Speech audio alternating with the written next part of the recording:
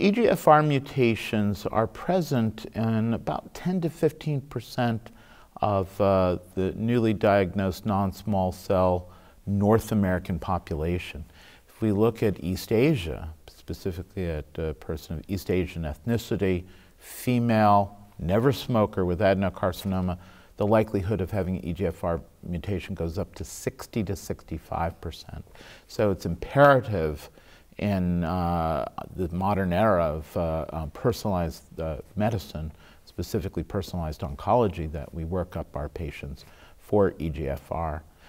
In my own clinic, I would guesstimate I have at least 60 or 70 patients with EGFR mutation, the vast majority of whom are doing quite well. They're on a variety of tyrosine kinase inhibitors, what we call TKIs, some of them for several years. In fact, one of my patients who was on one of the original gefitinib trials remains on the agent now going on a decade and a half, so 15, 16 years with metastatic lung cancer to bone.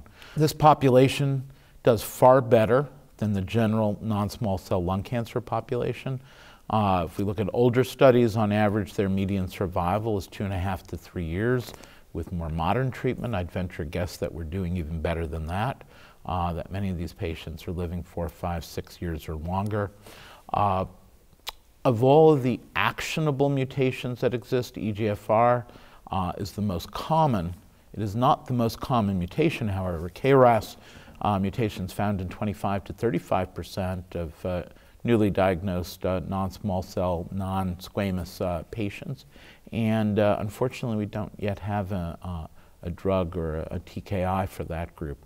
KRAS is much more commonly seen in smokers or former smokers, whereas EGFR mutations typically seen in never smokers or remote former smokers. And my rule of thumb regarding the workup for EGFR is to test all patients with adenocarcinoma, regardless of smoking history, and all never smokers or remote former smokers, regardless of histology.